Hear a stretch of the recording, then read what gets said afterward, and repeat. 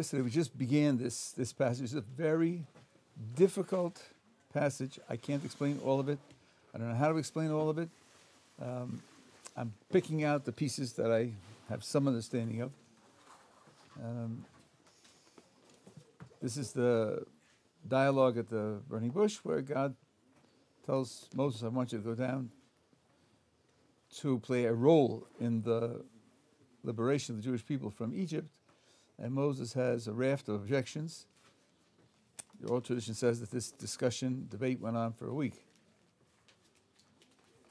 So on 303, God says, it's my people in Egypt, and they're suffering, and I promised to give them the land of Israel. So now go and be my agent to engineer the exodus from Egypt. Now, verse 11 at the bottom of the page. I'm going to change the translation a little bit because the English translator, for the sake of the English reader, adds in things that aren't there in Hebrew.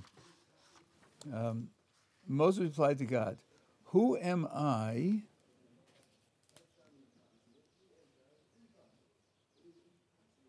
that I should go to Pharaoh and should take the children of Israel out of Egypt?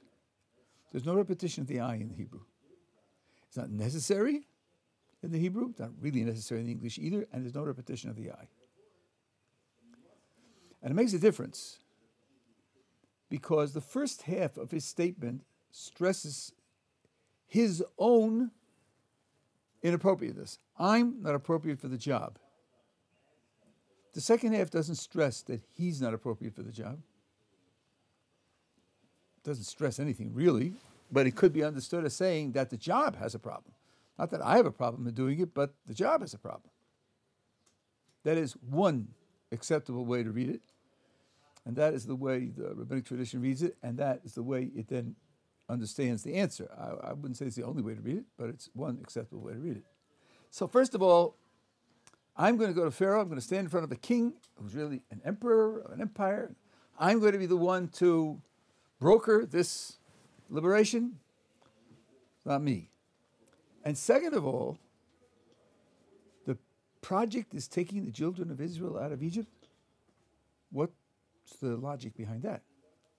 Why should they be liberated? Do they have any merit? Have they earned it?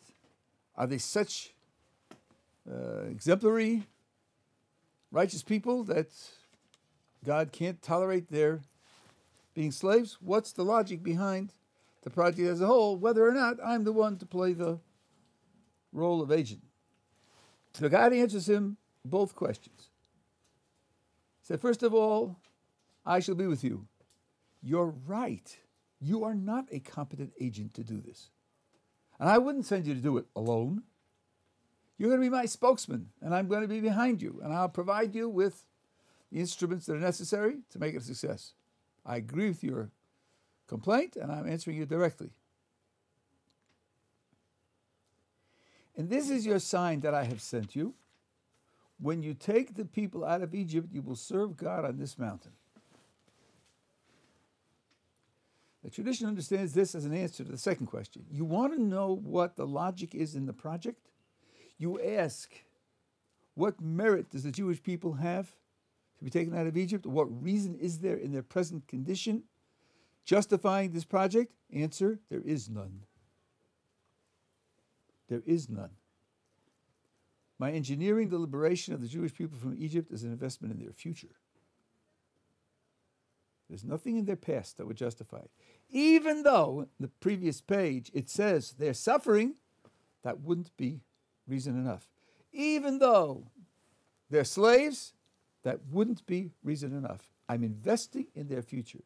They're going to serve me on this mountain, and the service, in fact, on this mountain is to receive the Torah, the mountain of Sinai. Now, this statement has a lot of large-scale implications.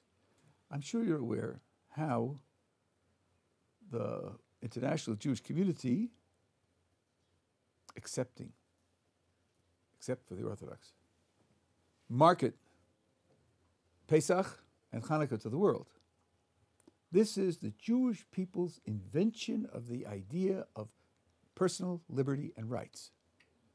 That everyone has freedom of conscience and freedom of operation.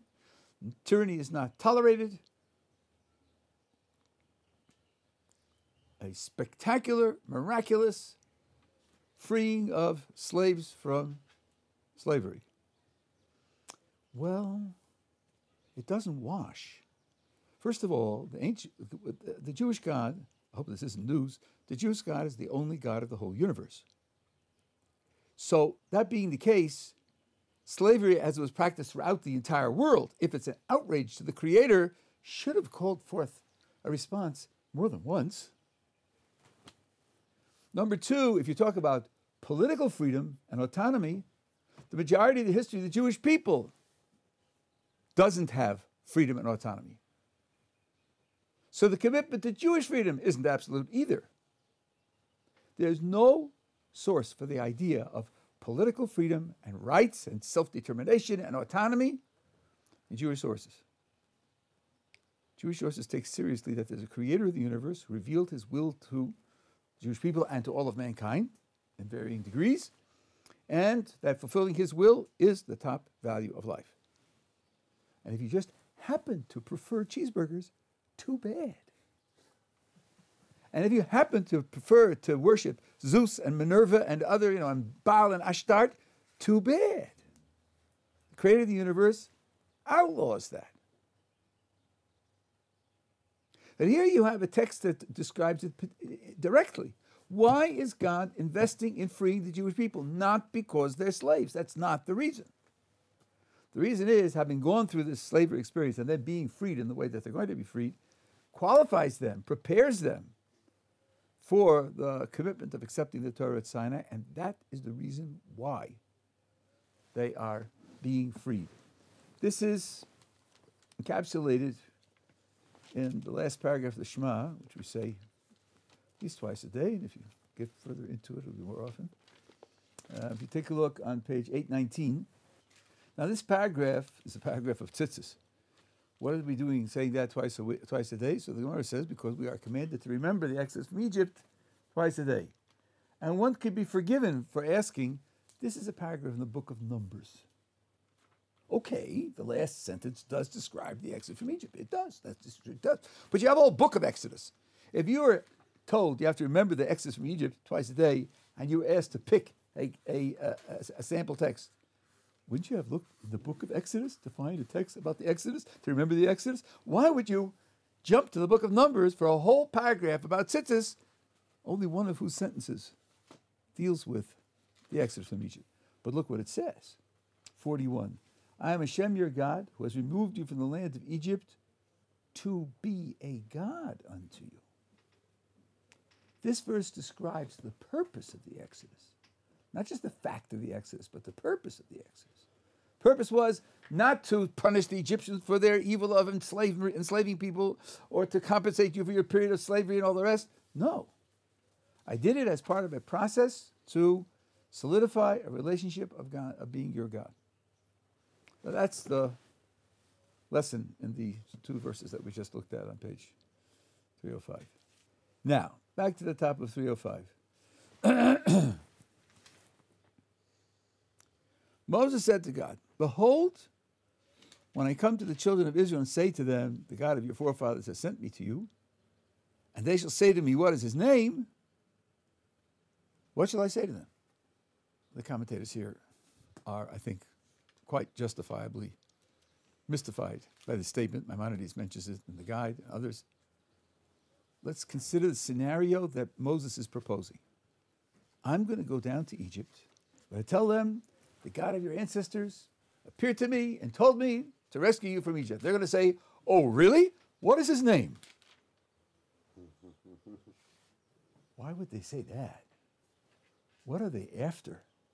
Well, let's see. What are Moses' options? If they say to him, what is his name? Either he'll give them a name that they know, or he'll give them a name they don't know. If he gives them a name that they know, so they know it, and he knows it, then it's a name they know. If he gives them a name they don't know, so then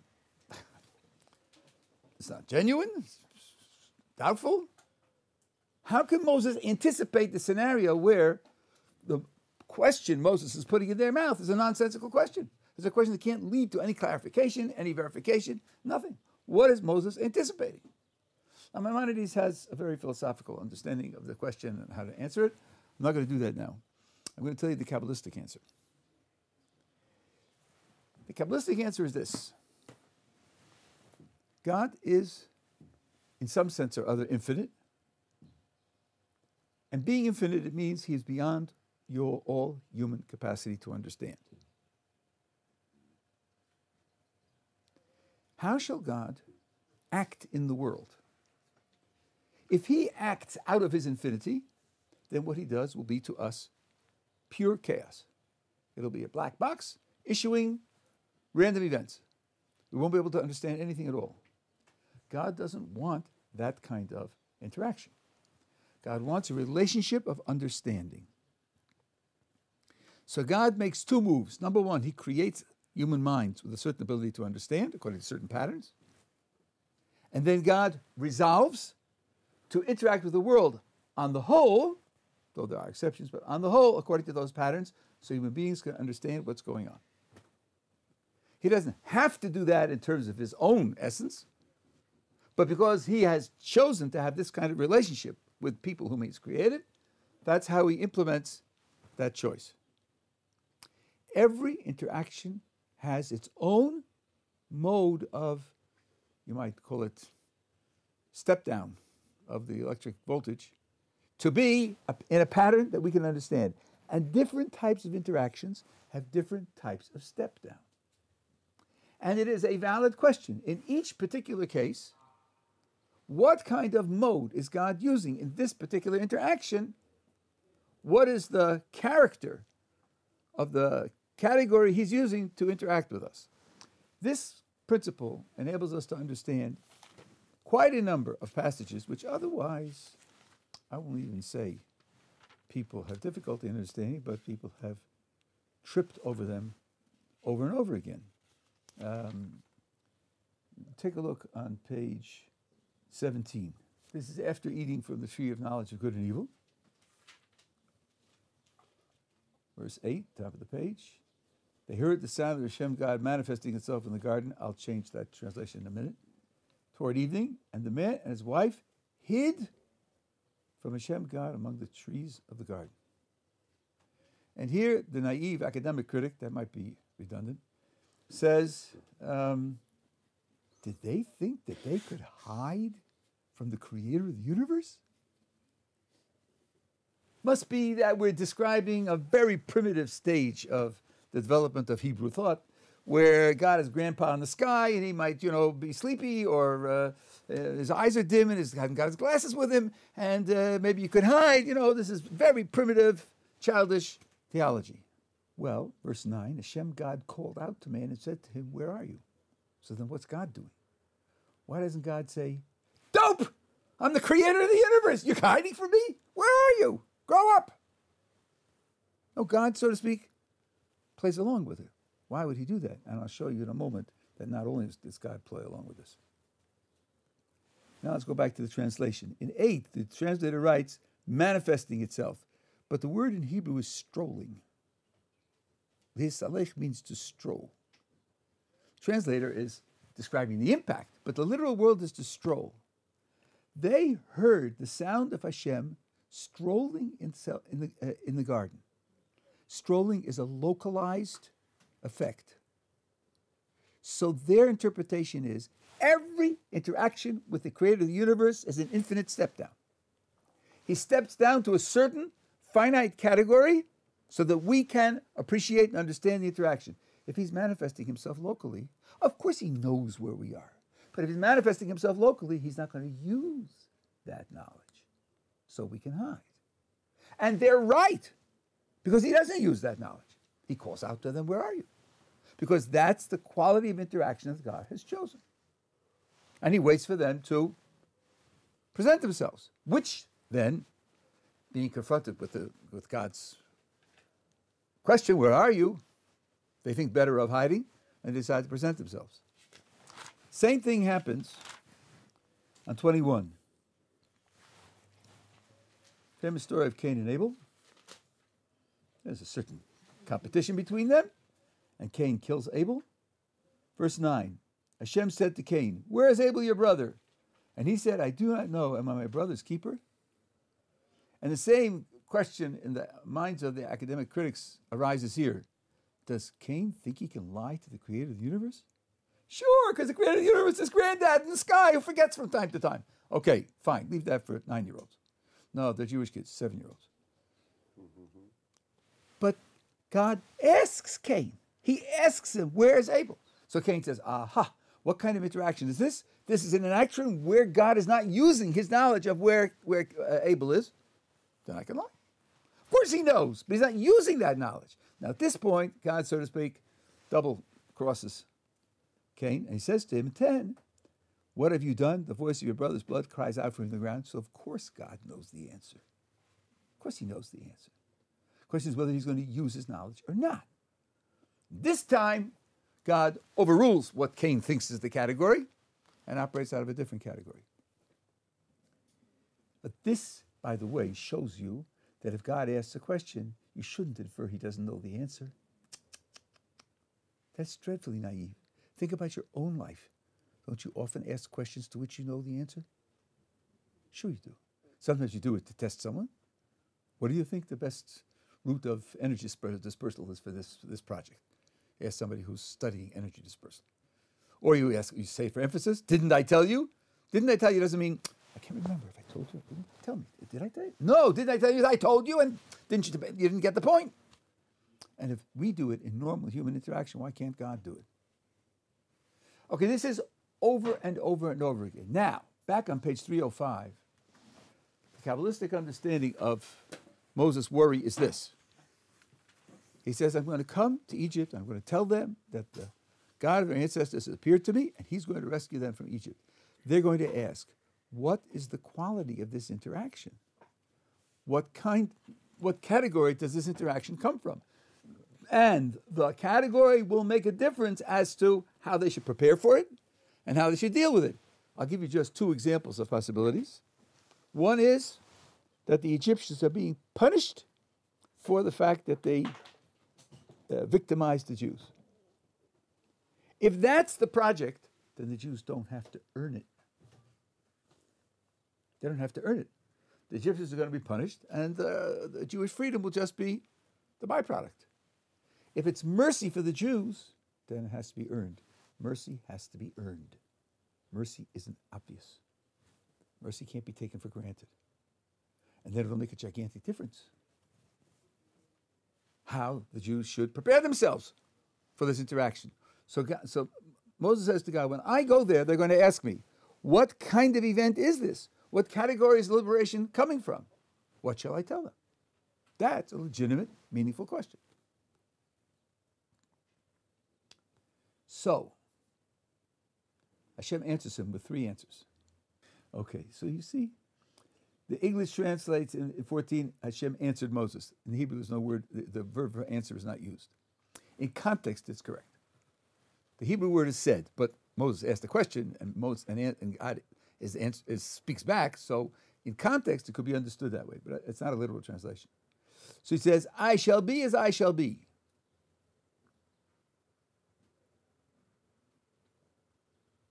What kind of category is that?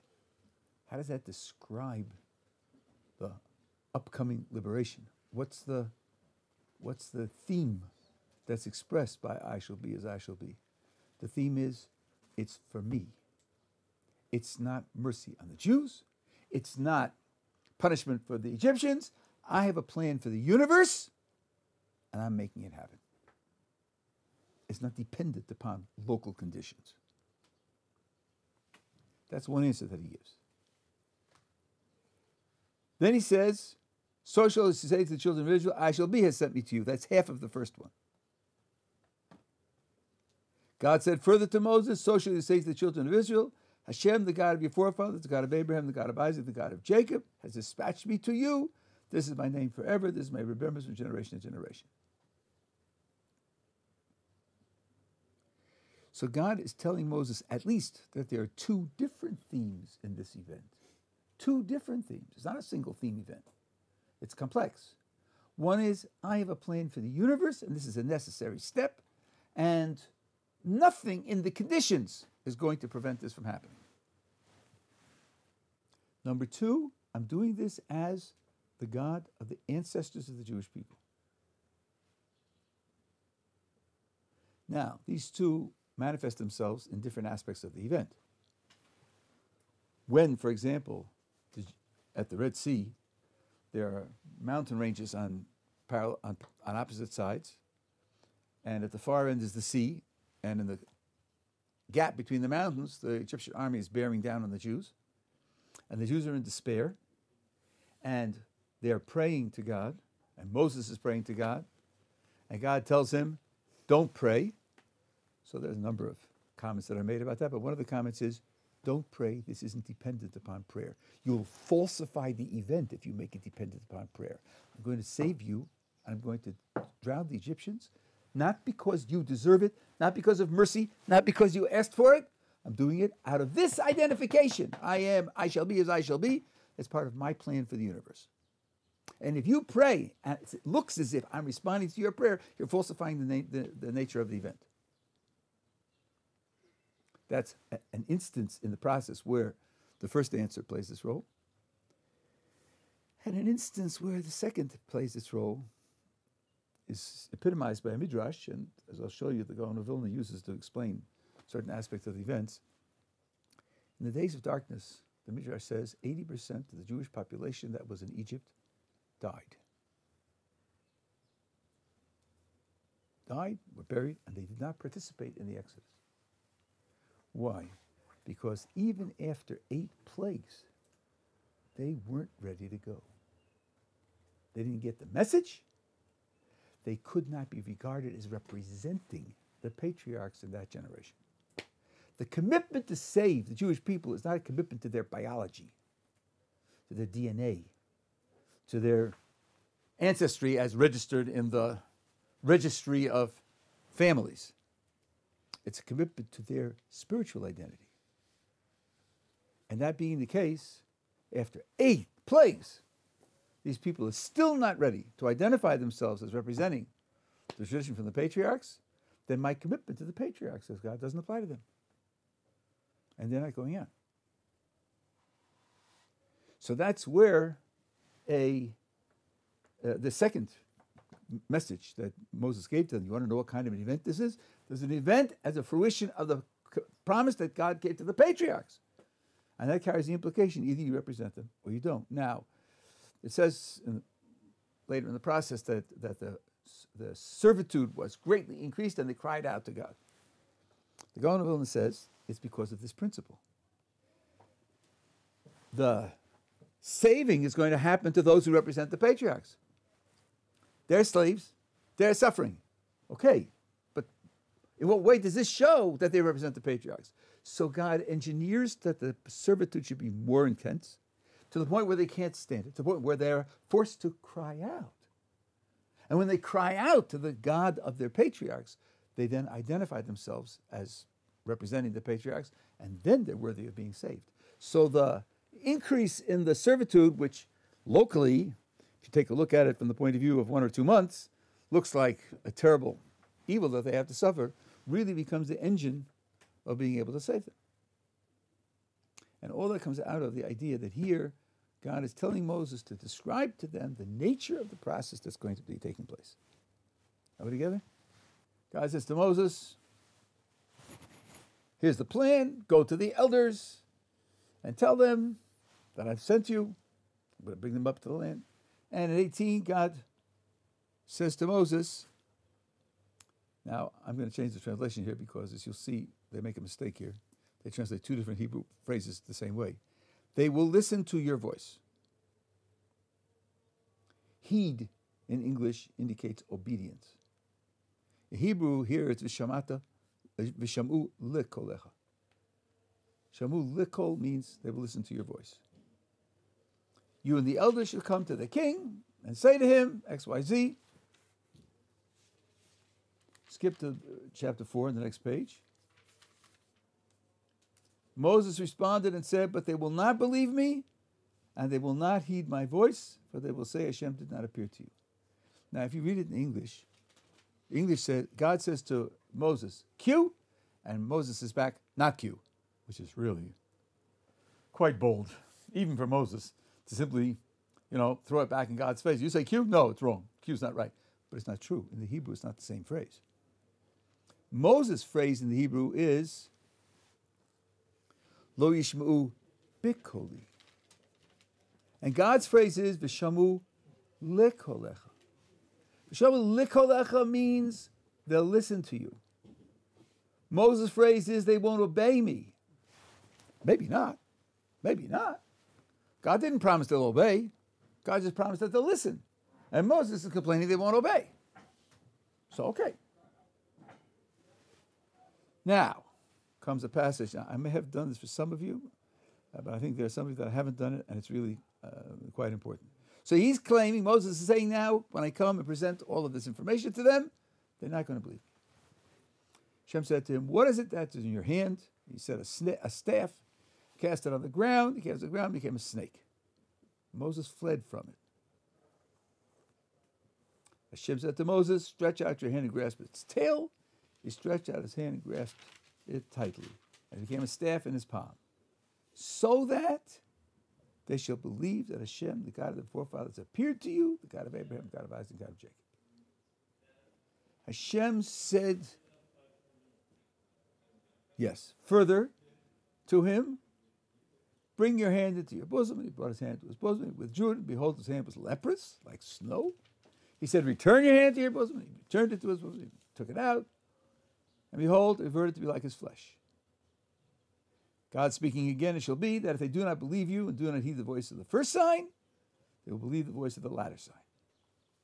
And it shall be that if they do not believe even these two signs and do not heed your voice, then you shall take from the water of the river and pour it out on the dry land, and the water that you take from the river shall become blood when it is on the dry land. Okay, there is a giant problem here. You could infer the problem just from what we read, or you could infer the problem equally from a little bit, two different parts of what we read.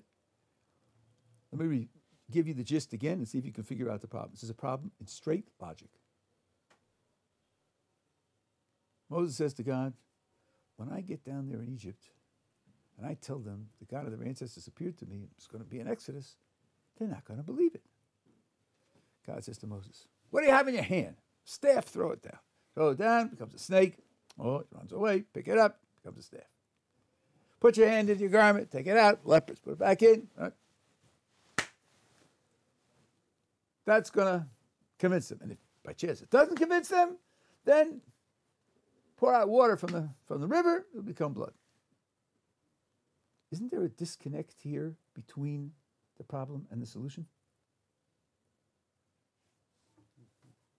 What's the problem and what is being presented as a solution? Again, the problem is when I get there, 6 weeks from now, I'm making up the time, 6 weeks from now, they won't believe me. How shall I convince them that it's true? God's answer. What do you have in your hand? Staff, throw it down. Throw it down, it becomes a snake. What question do you want to ask? Well, so that's supposed to help the people of Israel when he's doing it for him right then, right there. I think you're right, but I would ask it maybe even more pointed. What should have happened? Should have done it in front of them, in front of the people. Right. But Moses is asking now. He's weeks away from arriving there. He's asking now, what should God have done? So I'll do it then. Right. God should have said, you know what? When you go, I have 3 spectacular tricks for you to perform. When you get there, you'll throw your staff down and become a snake. When you get there, you put your hand in your garment and become leprous. Just like the third one, which in fact he doesn't do in front of Moses now. And he says, when you get there, you'll pour out the water and it'll become blood. He should have done that with the first 2. Why is he doing it here in the wilderness? So the Ramban, whose commentary I'm going to quote now, starts by pointing out that there's a rabbinic comment here.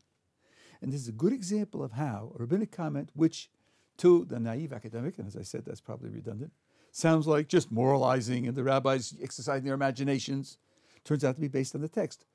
The rabbis say that God did these two in front of him in order to punish Moses for slandering the Jewish people. And the snake in the Garden of Eden slandered God. And leprosy is a divine punishment for slander or lashon hara. So both of them are used here to teach Moses a lesson. Now, the naive academic critic reads that and says, oh, that's the rabbis who are moralizing, just hanging it on the text as an excuse to teach moral lessons. But no, there's a problem in the text. The logic of the text is unclear. And if you add in what the rabbis say, then the text has a logic. Again, I wouldn't say it's the only way to understand it. And in fact, the Ramban adds a different understanding. But when the rabbis make a comment, there's always something in the text that provokes the comment, not just imagination and moralizing. Ramban says, Moses, hearing it directly from God, his heart is not completely satisfied. His heart is not completely tranquil. And it takes two to settle his heart. That's why God does two and not three. Doesn't need the third one. This expresses a principle of Jewish psychology, which there are many other instances of in the Torah itself. Yes, Hashem, I'll show you. And which informs Jewish practice. Knowing something intellectually with clarity and without doubt does not control your emotions and does not control your action. It is possible for a person to act against what he knows to be right, even right for himself, even beneficial for himself. People are capable of shooting themselves in the foot. That means that in ancient Greek philosophy, it is Plato who fails to express the Jewish idea and Aristotle who expresses the Jewish idea. Aristotle wrote about weakness of the will, where a person can know clearly what needs to be done, even for his own benefit, even his own reasonably immediate benefit, and yet fail to do it. You probably, as students, have had experience with this type of behavior. I hope not your own, but other people whom you've observed. It's called not studying for the exam till the night before. You've probably heard that some students do that and then get worse grades than they otherwise could have gotten. And it happens semester after semester. And each time the student says, I know it's wrong, and I know I'm shooting myself in the foot, and I could do better, and I'll get a better job and earn more money. And then the party comes up, and drinks a beer, and it's the night before, and he's taking caffeine tablets, and he's, and instead of getting an A, he gets a B, if he's lucky. Or he gets a C or a D. We are capable of shooting ourselves in the foot. This is what the Ramban says is going on here when God does the two and not the third. Are we together? Okay, now I also want to point out something to you. I probably mentioned to some of you that in the rabbinic tradition, like any literature, you have to know the style of the literature. And I've mentioned that in the rabbinic tradition, the literature presents statements that sound like they're absolute and universal, and it's pretty fair to say that they're never absolute and universal. There are always exceptions. Even one of the great Talmudic sages, Rabbi Yochanan, states this as a kind of rule. He says every general statement has exceptions. Even a general statement that lists exceptions will have other exceptions. That's not a mistake. It's not sloppiness. That's the style of the literature. There are many, many examples of that. I've been teaching this for 40 years. Just a few years ago, it began to occur to me that the written text is like that as well. The written Torah is like that as well. Only we read it and we read the commentaries and we already understand how to make it work, so we don't stop to register that, in fact, that's what's going on. Now look what we just read.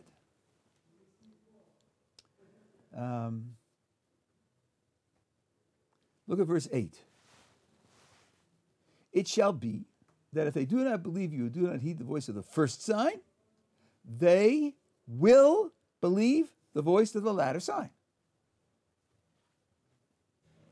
And then it says, and it shall be that if they do not believe even these two signs, then the careful reader who's paying attention to the surface should say, what? Wait a minute, you just said they will.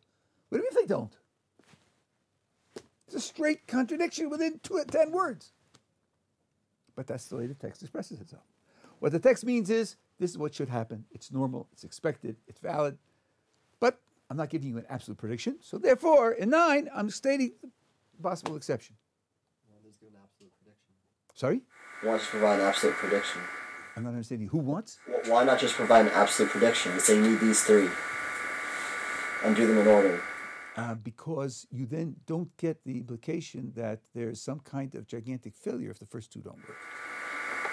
Well, just explain. Most people. It's done here, and it's done much shorter than what you're suggesting. No, it could be shorter than I'm doing it wrong, but it seems like the way it's worded seems. I don't know. I don't like the way it's worded personally. Correct, because you're reading it with an English literature background, and if you would read, let's say, 1,000 pages of our tradition, you'd get used to it, and then you'd understand it right away. So the Hebrew wording is more concise? No, the literature as a whole is written that way. Let's see if I can find it quickly.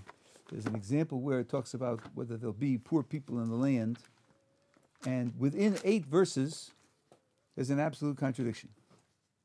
But the text does this. There's one verse that says, Ki lo yechdal ha'evyon mikerav ha'aretz. There will never be a total absence of destitute people in the land. And the other verse says, Ki lo yeh b'cha evyon. You will not have any destitute people. So of course, the oral tradition understands that it depends upon conditions. If you achieve such an ideal state of spirituality, then indeed there will be no impoverished people. And if not, there will be impoverished people. Right? You know that the predictions for the future dozens of times are made dependent upon our spiritual condition. So here, the contradiction is resolved in that way as part of the context of the literature. But this is an example here of this is the same sort of thing. And when I started to appreciate it in the written text, I thought to myself, okay, so that's where the rabbis got it from. They're working with a written text that has this stylistic feature, so they took it over for themselves and also made a stylistic feature of the same thing. But it means every time you see what looks like a universal statement, in the back of your mind, you say, I wonder what the exceptions are. Yeah. Didn't Christianity do exactly that? They just did that same concept. They looked at the Chumash and they saw some verses about the covenant being eternal and the covenant would change and this and that, and they flipped it on itself and they said, well, it's not really only for the Jewish people. You can look at it this way, you can look at it that way. And then they expounded upon that with that same concept.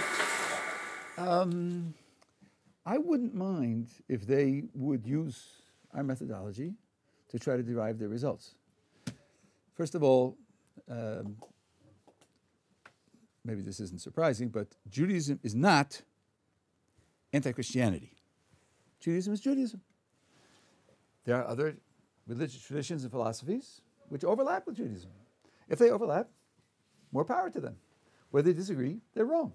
We have no interest in simply saying, it's Christian, it's got to be wrong, and we reject it for this and this reason. No, it could very well be right. But you can't take just 2 verses. You have to take the literature as a whole. Right? And you have to look and see whether there are what look to be contradictory verses. There aren't any verses that say that if the Jews do X, Y, Z, I violate my covenant with them. There aren't any verses like that. None. So then you don't have the written material to use to impose this interpretive complex on. And that's why we reject that idea. Reject that. They take it from the idea of a covenant, but it also says the covenant's eternal. It also says that all the exist in exile. It also says they'll return to the land of Israel. Right? So all of that for us is, since there are no contradictory verses, all of that is absolute. So it could have been done, but right? To their loss, they're not consistent in using our methodologies. As Rabbi Kellerman points out, he wrote some questions to the Pope and got answers from an author whom the Pope certifies. As we would say, he gives us askama to his works about certain verses in the New Testament which are inconvenient from their point of view. And the answer from the Pope spokesman is basically, you're right, they're just impossible. He offers an opinion which means they're selling out on positions that they've been holding for 1900 years. And as Rabbi Kellerman points out, we have an oral tradition. Our oral tradition goes all the way back to the beginning. they could have escaped my questions if they could say, we too have an oral tradition. The oral tradition explains that this is what this verse means and this has to be understood and so on and so on. But they didn't do that because you can't make up an oral tradition that wasn't there. You can't do that. And that being the case, they were stuck. So, but had they done that much earlier, then they could have avoided the problem. I mean, there are two contradictory genealogies of the founder of Christianity going back to David. So he asked them, which one's right? You know what the answer was? Neither one is right. They're both made up. The Jewish tradition says he's got to be descended from David, and so we just made up names to indicate the fact that he's descended from David. Like, okay, but that's how you're describing your scriptures, right? Some places put the resurrection in Jerusalem, and some put it in the Galilee. So he writes, which one is right? Answer is, we don't know. The disciples wrote it decades after the event, and they forgot where it was. So these disciples thought it was in Jerusalem. And it doesn't really matter where it was, right? I mean, the whole point is that he came back from the dead. So where it was geographically, that's not a matter of concern. So, you could have said the Galilee was the physical place and Jerusalem was the spiritual meaning of the place. I mean, there are lots of things you could have done if you could import an oral tradition. There's the famous problem of the virgin birth. In the verse in Isaiah, the word is Alma. Alma does not mean virgin. In Hebrew, Basula is virgin. Alma means young woman. And when they translate into Greek, the Christian scriptures were written in Greek. Not in Hebrew and not in Aramaic. They were written in Greek. They use the word Parthenos. And Parthenos can mean virgin. And that's where the whole doctrine of virgin birth came from. And for 1900 years, they've been telling us that it's a virgin birth, right? So he wrote to this question to the Pope. It's based on a mistranslation. Pope says, you're right. The truth is, it was never meant as a biological statement. Oh, no? That's one of the major miracles of the Christian religion. It was never meant as a biological statement. Virgin birth was used in Greek mystery rites as a sign of purity. So the early Christian writers borrowed this from the Greek mystery rites as a symbol of the purity of the founder of Christianity. Okay, that's his answer.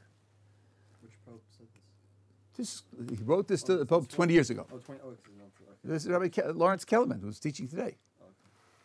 Right? You can see it in his book, Permission to Receive. He has a summary of the correspondence in the back. So, yeah. Okay, we'll pick it up again tomorrow.